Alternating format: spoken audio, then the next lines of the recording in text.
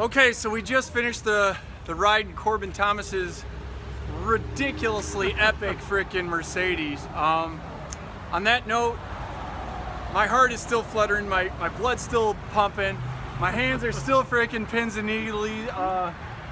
So this is all you, Corbin. I'd like to do some shout outs for everyone who helped me.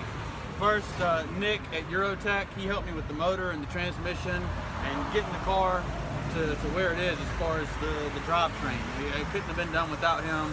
He was amazing. My family and friends and my fiance, they're all just amazingly patient. All the times my apartment smelled like fiberglass and car parts strewn all over the house, you know, stuff all over my parents' driveway. The apartment HOA for not finding me after they said they would 300 times and I worked on this in the parking lot. Oh my God. Boost Fab, they did the exhaust. Boost Fab did an amazing job on the T304 stainless steel TIG welded exhaust. And then 88 Fab helped me with the welding in the hood. That was amazing. Just everyone that's helped me with this car. There's been so many people, I can't even think of them all. But it's been a lot of fun building it to get it where it is today. Outstanding.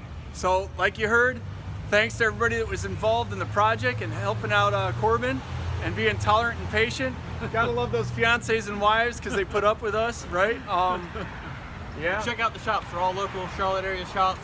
They're all great people. All were a complete and total pleasure to do business with. There you go. And that's what it's about. It's a community, it's a way of life, and it's freaking awesome. So, street culture, that's what it's about.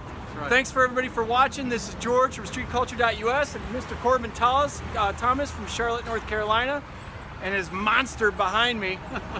Thanks for watching. We look forward to seeing you again.